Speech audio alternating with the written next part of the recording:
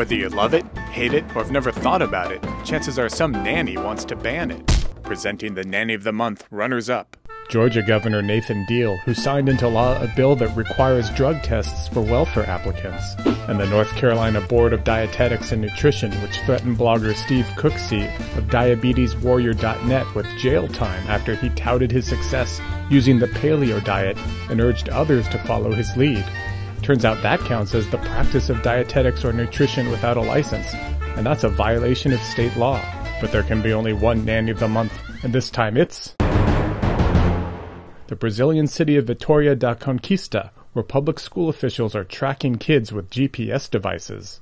In an effort to cut down on hooky, officials have embedded locator chips into the t-shirts of grade school students. They call them intelligent uniforms, and they use technology similar to the kind that's used to track pets. By next year, the chips are expected to be keeping tabs on all of the city's 43,000 school kids.